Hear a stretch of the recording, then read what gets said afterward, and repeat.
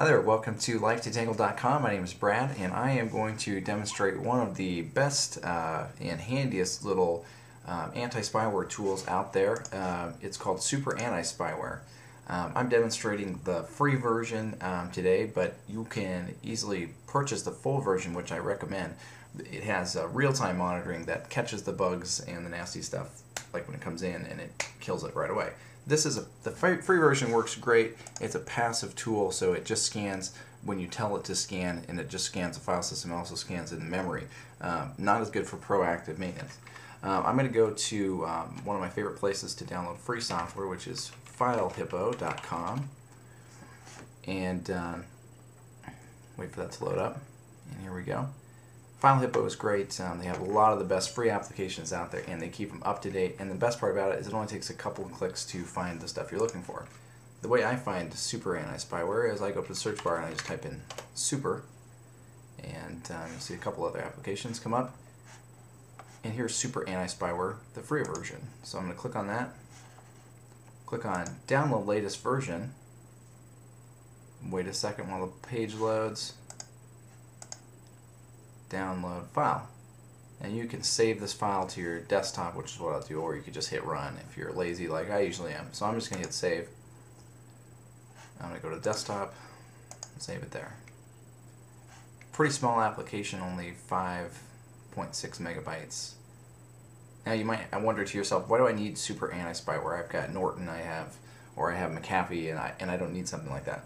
Well, SuperAntiSpyware, in the last few months, last couple of years, it has really come out, and it's one of those ones that really gets rid of some of the tough to remove things. So if you've already got an infection, Norton doesn't really do a great job of removing those things. McAfee sometimes misses them, and you name it. There's other antivirus products out there that miss stuff. SuperAntiSpyware is a real lifesaver if you've gotten infected and you're trying to salvage your XP installation without having to reinstall everything. It's a good program. Okay, we're installing. We'll just go through the steps here. Next, accept the terms. Nobody reads those things. Next through that, next through that, next through that. Okay, and now we're installing the software. Just wait for a second. Now I don't have any other antivirus installed on this machine at the moment, but this will just give you an idea of what it does. Now this is also a program that can clean out cookies. It can clean out tracking cookies, which if you're real concerned about privacy and that kind of thing, it'll clean it out. But mainly what this does is the spyware that you get where it comes up in the corner, like Win Anti-Spyware or Antivirus 2009 or Antivirus XP, those rogue anti-spyware or antivirus programs is what they call them, that get infected and bug you until you purchase the program, only to find out that that doesn't actually do anything, which sucks. Alright, downloading. Now it's downloading the updates, so that's kind of nice. Make sure you're online. Obviously you're online, but it'll download the updates to the current versions so that you can scan for the most recent kinds of crap out there.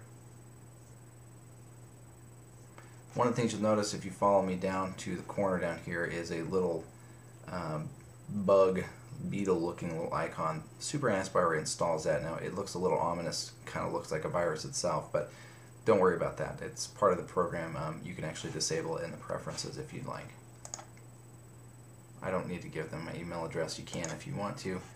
I want it to check for program definitions automatically. I do not want to send a report to the Research Center for now, but it's okay to do that if you want to. And protect homepage. This is nice if you're having a virus that is redirecting your browser window, like Internet Explorer's homepage, to a different page, with an ad or a pop-up or something like that. When you click Protect Homepage, this installs a little application that will help prevent the registry from getting changed.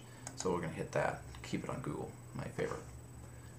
Alright, I'm going to go to Preferences first, and I'm going to say uncheck these first three, so it doesn't start, the program doesn't start up when my computer starts, and it doesn't show the splash screen or put that little icon in there.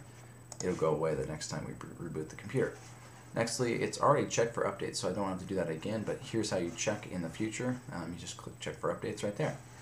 Now I'm going to click on Scan Computer, and I want to do a full scan because I want to make sure there is nothing lurking in my temp files or anything like that. So no need to scan any other external drives, network drives you don't need to scan. Mainly just make sure the C drive is scanned, or whatever drive your Windows location is on, but 99% of the time that's going to be your C drive. Perform complete scan, and we'll just click next,